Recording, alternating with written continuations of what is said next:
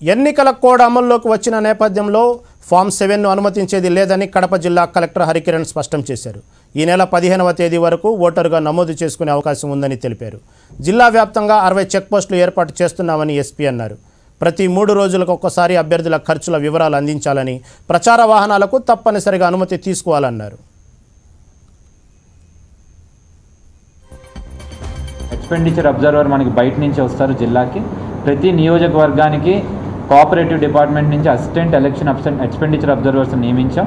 క్యాండిడేట్స్కి అయ్యే ఖర్చు అంతా కూడా వాళ్ళు లెక్కలేసి, క్యాండిడేట్స్ ఒకసారి నామినేషన్ అయిపోయి ప్రతి 3 రోజులకు ఒకసారి క్యాండిడేట్ కానీ ఎలక్షన్ ఏజెంట్ కానీ వచ్చి వాళ్ళ ఖర్చులు వివరాలు తెలియజేయాల్సి ఉంటుంది. చూసుకుంటే ఓటర్లని తొలగించమని దరఖాస్తులు చూసుకుంటే 3,000 ఉంది.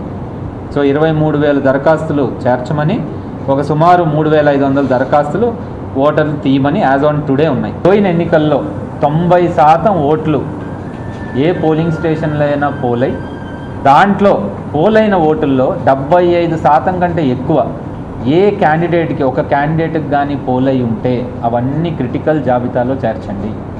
దానికి సిఏపిఎఫ్ పారామిలిటరీ ఫోర్స్ బలగాల్ని అక్కడ సెక్యూరిటీ పెట్టండి. అక్కడ ఒకసారి ఫ్లాగ్ మార్చ్లు ఇట్లాంటివి చేయండి అని ఉంది. సో అది కూడా మేము జాబితా ఇప్పుడు తీస్తున్నాం. 30 నుంచి 40 మధ్యలో పోలింగ్ స్టేషన్స్ ఉన్నాయి.